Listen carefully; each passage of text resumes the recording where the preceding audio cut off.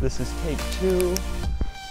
How's it going, guys? So this is my 2002 Mazda Miata. It's an NB, as you can see. So this is the second generation. It doesn't have the pop-ups. So I've had this car for about 6 months. I think my 6-month anniversary or whatever of buying this car was yesterday or the day before. I don't know what day it is today. And so I just figured I'd tell you guys what it's been like owning this car for 6 months. There's a million reviews of this car. This is such a popular car that, I mean, the Miata's like what, like the #1 selling sports car of all time or something like that. So this isn't gonna be like a complete review of the car. This is gonna be my experience buying it. Because if you asked me a year ago if I was gonna own one of these right now, I would have said no way. I mean, maybe, but I didn't think I was gonna do it. And then I was like, you know what? Some events happened and I was like, screw it, let's do it. So my car before this was a 2007 Camry Hybrid. I mean, it was a Toyota, right? It was really reliable, you'd think. But the AC went out in that car. And when the AC went out, I was already looking at getting one of these. How many, and I talked to a few in person. Hi. YouTube video. No, it's just like a car video. You want to be in it? Sure, come stand by the car. I don't care, you guys. What are you guys' names? I'm Madison. Hi. I'm Kayla. Nice to meet you. What is it? Is this for like a commercial? No, I just make YouTube videos. It's a very nice car. Thank you. Yeah, I've owned it for like 6 months, so that was like my 6-month video with the car. What are you guys up to? Going out. Drinking. Oh, okay, fun. Day drinking, lots of it. Nice. Okay. Yeah. I should get you guys a snap. Awesome. Cool. Cool. I'll subscribe. Do you want to add me? We're going to keep going, so if you end up going out, Okay. we're going to keep drinking and be more drunk. So Okay. take your video, car video. Okay. All right. And then Cool. we'll see you out. Have a good evening. We're going to be in the video. Okay, now I have to keep going. Shoot, where was I? Wait, let me make sure I'm still rolling. We are still rolling. Okay. I think at this point we've established, right? I've had this car for 6 months. My previous car was a 2007 Toyota Camry. The AC went out. It was gonna be like $2,000 to fix that. So the car's only worth like $5 or $6 grand if it was in good condition, or like if the AC was working. So I was like, do I really want to put $2,000 into a car that I like? It's a good car, but like I could sell it and get one of these. So I thought about it for a while, and I was like, you know what? Screw it. So I listed the Camry on Facebook Marketplace for $4 grand or $5 grand. I ended up selling it for $4 grand to somebody. I told them about the issue. I told them, look, this is what's wrong with it. It was a problem with the evaporator core in the AC under the dash. It was a big job to fix. I told them what it was. I told them how much I'd been quoted to fix it and everything. They understood the problem and everything. And so, you know, they understood the problem and they bought the car for $4 grand. Then I found this thing. Actually, the day before, I think right before I sold the car, the Camry, I found this. And it was in Gardnerville, Nevada, which is couple hours from where I live. I live in Sacramento, and so I saw the car, and these things sell quick, right? Like if you find one of these on Facebook Marketplace, something like this, I've been looking for like months, so I knew what I was looking for. And I would find one, and it would sell like immediately, and that was because there just seems to be a high demand for these. I think they're really popular, especially in the summertime. I was looking in the summertime, and so I knew I needed the money to buy one. I needed to have the money so that when I found one, I could just go buy it. And I didn't have to it's sort of like a chicken and egg problem. So I sold my other car, and then we went and got this one in Nevada. Now, what happened was I was actually getting out of the shower, and I checked Facebook Marketplace, and I saw this, and I was like, bro, dude. So it was like a weekday, like 9 a.m., and I went downstairs. My mom was working from home because of COVID, and I was like, Mom, like, look at this. And she's in the car, so she wanted me to get the car. So I was like, look, I found an awesome one, a clean one in Nevada. It's kind of far away. Can we go look at it, please? And so she went to talk to her boss, and she saw if she could get the day off work. And she could get the day off work. So I was thank you, Mom, if you're watching this, for going and picking this up with me. So we got to Nevada, and we looked at the car. I didn't know how to drive stick. Well, okay, that's a lie. I kind of knew how to drive stick. I had driven stick for like 45 minutes. Ever in my friend's Civic. So I knew how to drive stick, but not really. But I checked out the car. Everything looked really good on it. And then I took it for a test drive. And that was a little dicey, right? Because I didn't have very much experience. I stalled it a bunch of times, but the dude, it was an older guy who, it was actually his wife's car, who was riding with me, was, he was nice, and he was trying to give me tips and stuff. And so I took it for a test drive, and then I bought it. The car was listed for $4,900.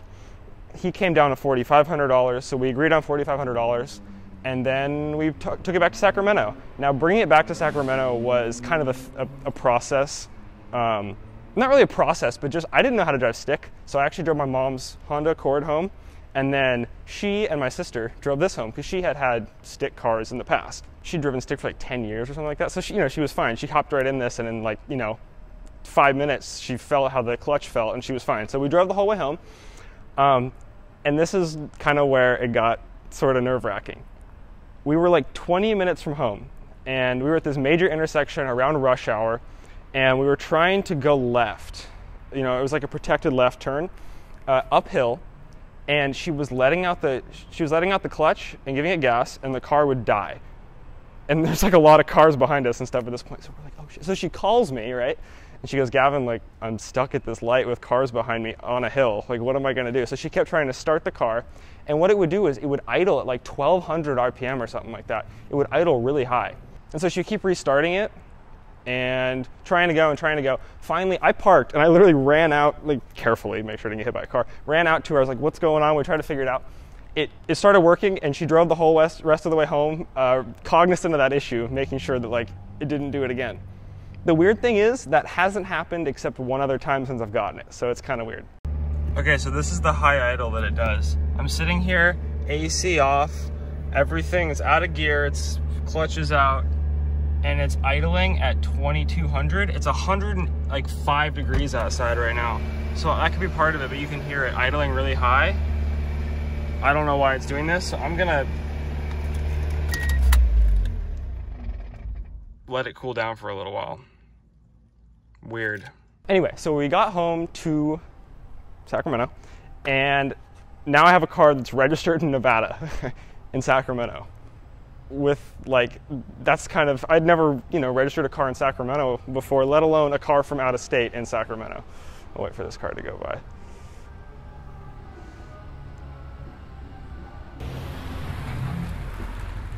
This is an active parking garage. There, as you can see, there are people. So we got it home to Sacramento, and I ended up spending a lot of money. It's a whole process. I'm not gonna go through the whole process of what it takes to register a car in California that you bought out of state.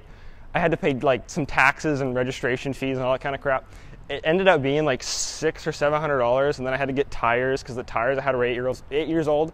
Anyway, if you're gonna buy one, especially from out of state, just know that it's gonna cost some money. Like, I'd say budget like $800, probably less than that, but maybe $800 to get it registered in California. Like I previously mentioned, when I bought this car, I had very little stick experience. Like, I knew the concept, I knew how to do it in theory, and I had driven for like 30 to 45 minutes in my friend's Civic, but now I had one, so I had to learn it, right? This was my car. I didn't have any other way to get around really if I didn't learn stick.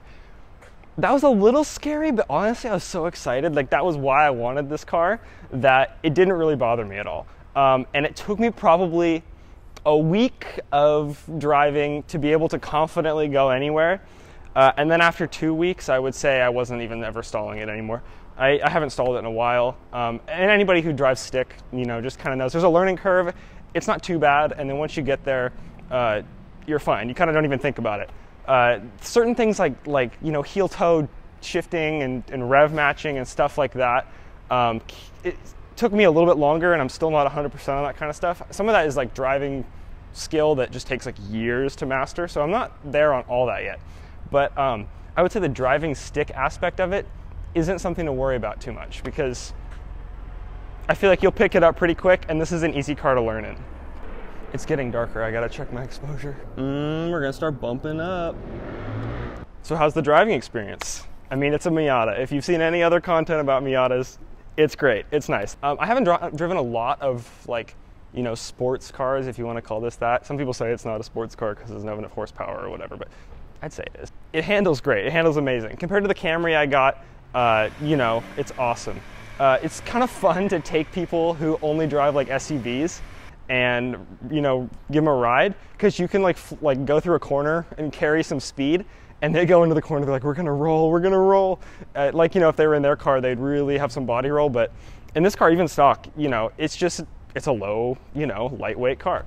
The convertible is awesome if you're into that sort of thing.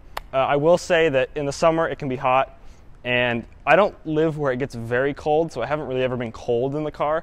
But definitely on road trips, you know, I put the top up because I've actually gotten sunburnt riding in this car before. Let's talk a little about practicality. Space, you know, seating, stuff like that, freeway mileage are some things I want to cover. Trunk space, one thing I learned is that you can't put a grocery bag vertically in the trunk, right? You have to lay them all.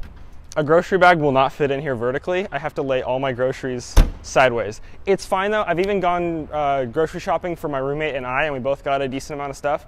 It all fit in the back, and then he kind of held some of it. And you even have this space right behind the seats when the top is down, or when the top is up, you have space there too to put stuff.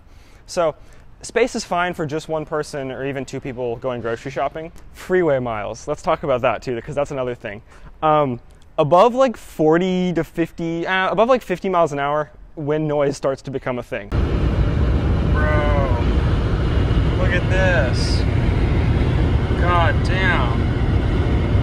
Wait for it. Wow. With the top up or the top down. Rolling the windows up with the top down helps a lot, but wind noise is still a thing. And it can actually get pretty loud. Like, sometimes I wear earplugs or I have noise canceling AirPods Pro. You know, they have the noise cancellation on them that I'll run. I don't know if that's legal, but I don't know, it's kind of nice to have. So wind noise is a thing, and then this is a 5-speed. So in 5th gear, 70 miles an hour is like 4,000 RPM. So your revs are up, you got wind noise. You know, that's sort of the downside of this on the freeway. So if you want like a touring car, if you want like a GT car, if you want something that you're gonna like, you know, crank out freeway miles, I don't know if I'd recommend this. I drive 2 hours to and from, like, you know, I go to school in Northern California and then I live in Sacramento. So I make that drive sometimes. It's fine. I wouldn't want to do it every day or something like that, you know, but it's not a big deal for a couple hours. Like I said, reliability. I did have those issues, literally bringing it home with the revs climbing. I don't know if that has to do with like the idle air control valve. I was doing some research. It could be like an intake leak or something, but it's so weird because it only happens sometimes. Like, it's only happened like twice, and it only happens when it's been really hot. So I don't quite know what that is. Other than that, it's been very reliable. I haven't ever been stranded anywhere. I haven't ever, you know, had anything really seriously break. I don't really have a lot to say about that other than, I mean, then again, I've only had the car for 6 months. I haven't had it for that long, but reliability has been good so far.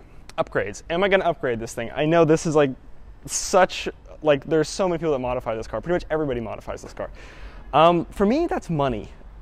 I'm a college student. I don't really have money to do that right now. I do, but then I don't know if it'd be like a good financial decision to do that right now. So if I do anything, I might do coilovers and sway bars, because that's like the greatest. And tires. I have new tires on here right now, but they're not like, they're like economy, like high tread wear, they'll last a long time kind of tire. It's not like a super grippy, you know, track day tire. So I would say tires, suspension, you know, coilovers and sway bars would probably be what I would do. But right now I'm happy with the car how it is. The stock ride height's a little high, you know, I'm not that low, but it's kind of nice for practicality. I mean, sometimes if I drive down a street with a bunch of potholes or over a speed bump, I don't have to worry about that too much. So, you know, I have plenty of time to work with this car if I want to do modifications to it, but I like it stock. The other thing about keeping it stock is the resale value. I keep the resale value. If I start doing a bunch of crap to it, the resale value starts to take a hit.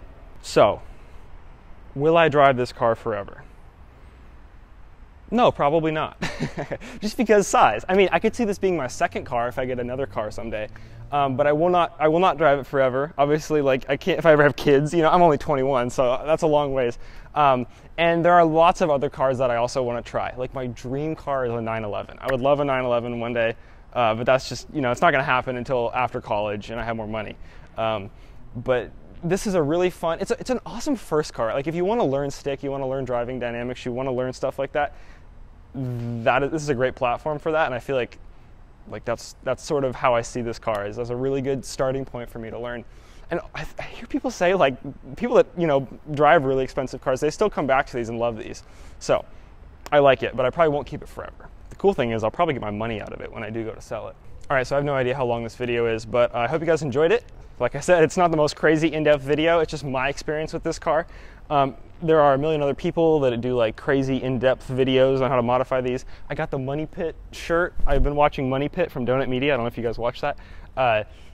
Like, you know, every week since even before I got this. I think I've seen every episode of that show. So that was a huge influence. Zach Job, you're awesome. That was a huge influence in me buying this car. So yeah, I've enjoyed it. It was definitely an awesome purchase. You know, sometimes it has its drawbacks. I can't carry lots of other people. You know, it's not the quietest on the freeway, things like that. But overall, the sacrifices, I say, are worth the, like, you know, what you get. You know, if it's a small car, but you get the light, you know, great handling. So overall, I'm really happy with this car, and I can definitely see myself, you know, next 6 months, I can't wait for it. It's gonna start getting warmer, and it's just gonna be a blast. COVID might end, and I'll be able to, you know, meet up with other people more and stuff. Like, it's awesome. I really enjoyed the car. So I hope you guys enjoyed this video, and peace out. And we got a car leaving, car coming. Alrighty, sick. That was a long ass clip, bro. It's a 20-minute 4K